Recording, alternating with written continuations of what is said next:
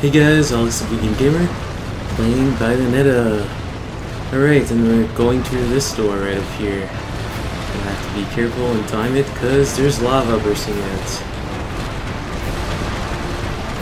I guess I'm gonna have to slow time. I'm gonna use witch time.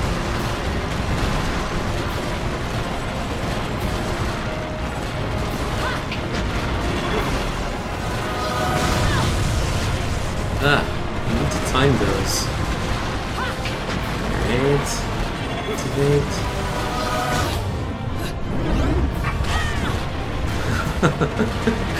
I'm not very good at this.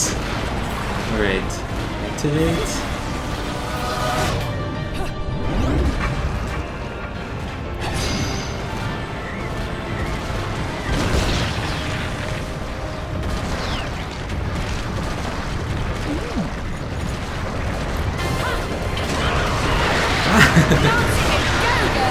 She's surfing the monster? Oh, that would have been cool. I would have liked seeing her surf the monster. Ah, very cool. Can I go back this way? No. Sometimes there's certain objects when you just go back.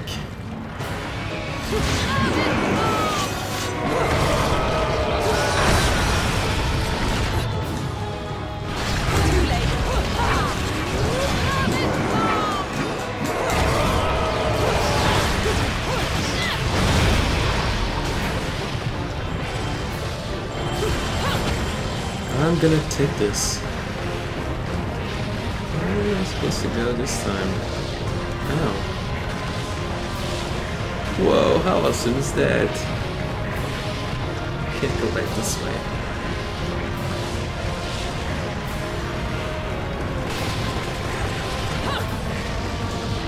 Wait, no, no, I don't want to get rid of this weapon.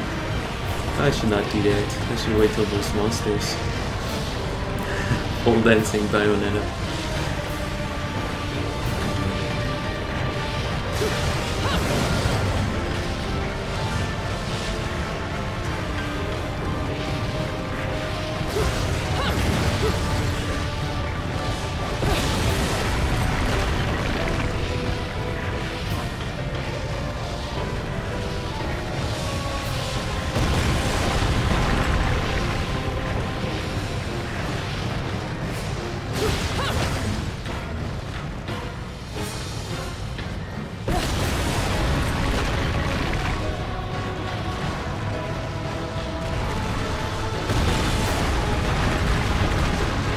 That is crazy. Uh-oh. Lava's coming. Guess I'm gonna have to hurry. I don't like the angle. You guys give me a better angle than this.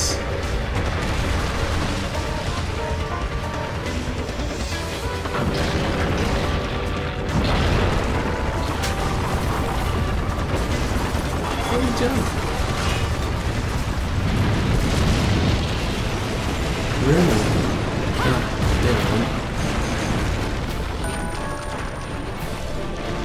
I got gold. About the Ember Riches too. Should I read those or not? I'm gonna wait to read those for the next video. Ooh, just gonna be action here.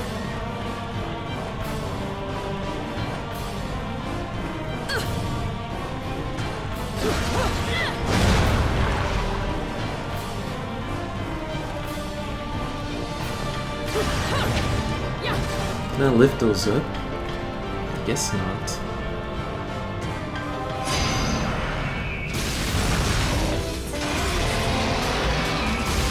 Two of them.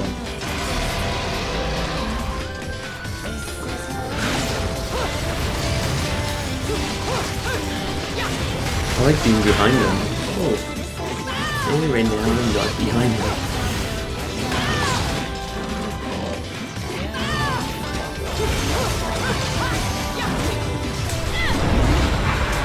Alright, which one?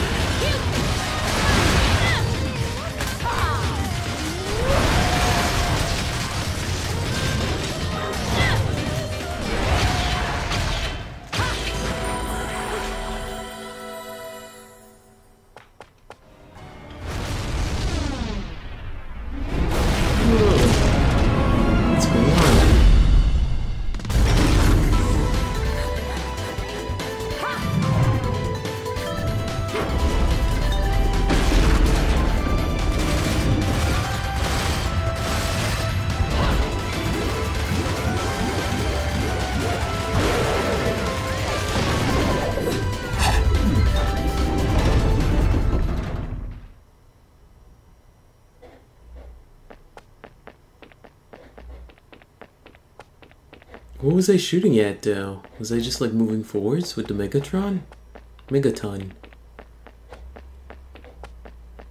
Like spiraling and shooting forwards?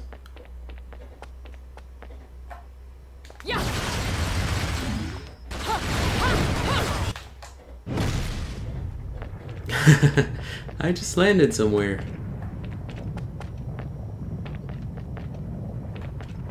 Is there an object here?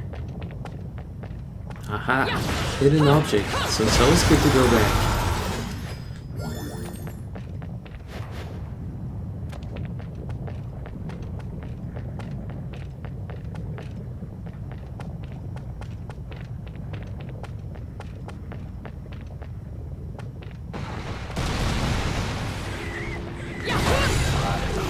It's because they're on fire.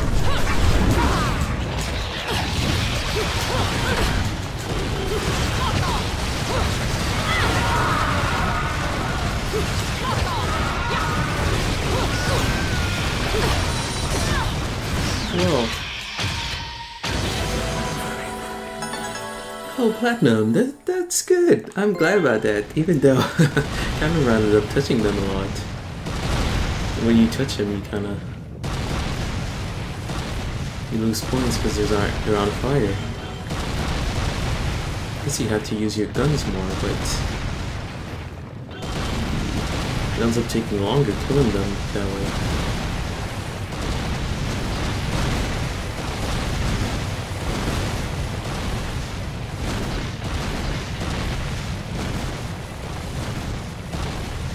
I wonder what the final boss in this area is gonna look like.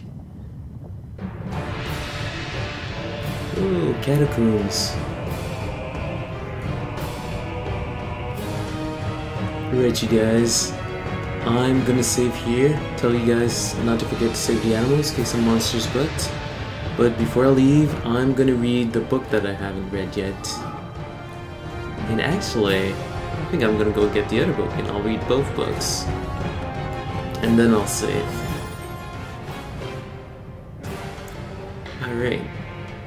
I'll wait, read the first one first, then read this one.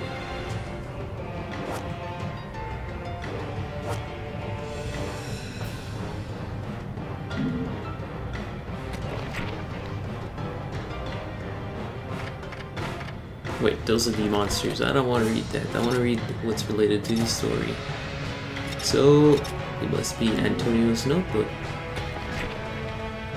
No, he has many, so it should be notebooks.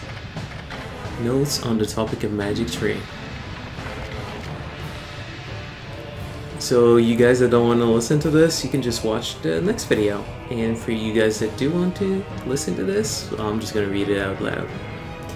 And it helps me practice my English, so that's kind of the part that I do for myself.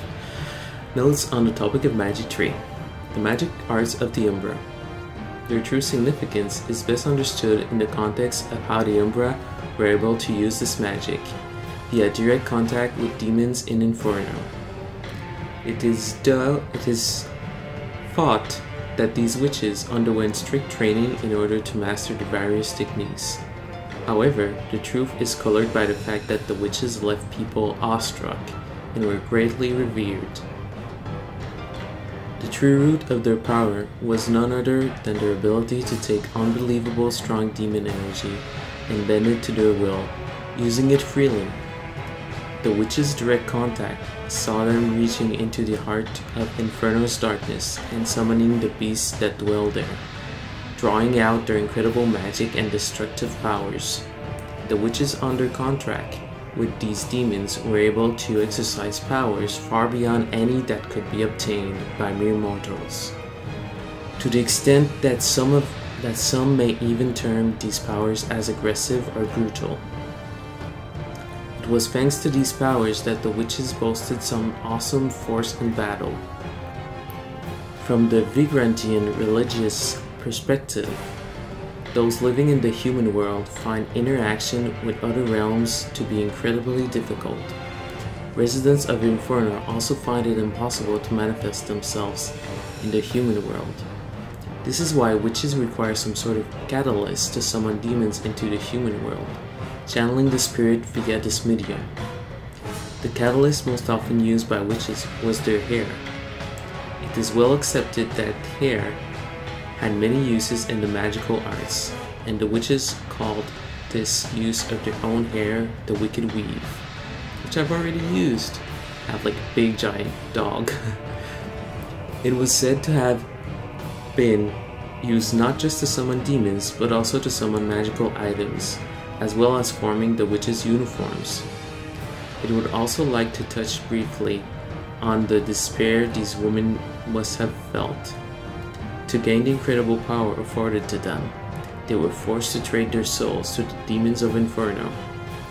Within the Trinity of Realities, it is believed that the deceased find their souls sent to heaven in an endless circle of birth, death, and rebirth. However, witches were met with only a single possible fate, death, followed by endless torment in Inferno. Once one had set foot upon this path of magic arts, there lay nothing but the harsh reality that there is no turning back. Okay, so I kind of forced them to be tortured because they decided to use that magic. Despite this fact, it was a path desired by a never-ending stream of believers. How these women captured so many hearts, minds, and imaginations remains unknown. It's because they're extremely beautiful, obviously. What's this book? About the Umbra Witches, Part 2. Umbra Witches, controllers of the dark power. The ways of their discipline were actually quite varied. Breathing, movement, medicine, and tactics were joined in the Middle Ages by training in the operation of heavy weapons, culminating in a curriculum whose total breadth and intensity are hard to ascertain. This training forged both by the body and the soul, owning each witch into a vessel capable of withstanding the vigors of magic arts, and allowing one to begin to interact with other dwellers of the magic realm. This interaction with the world of spirit lies in the very core of magic. To put these dwellers of the magic realm into layman's terms, they most closely fit the common conception of demons, developing demon-like powers. It seems this was one of the reasons these women were burdened with a sad fate, always living in history's shadows. I have been able to gain no further solid information regarding the magical arts, as the witch clan has long since been annihilated and their memory forgotten. The residents of this town detest them with all their hearts. To allude to their existence is quite the taboo, yet the key to unlocking the witch's mysteries still remains. In Vigrid, the man held up by many to be paragon of fate continues to seek out any remaining witches. Are the witches once thought to be wiped from the earth still among us? If they are, how have they survived this long? What do they now know? And where on earth could they be hiding? Finally, I have obtained scraps of a document that appears to lay out another elementary principle of the magical arts. I am unable to decipher the writing on the document, but it seems to describe a material arts technique known as dodge offset. I pray it will be of use to someone, so I have included it within these notes. Alright. And we're done with the reading, the awkward reading. And I'm gonna go save it over here. Alright guys, see you later.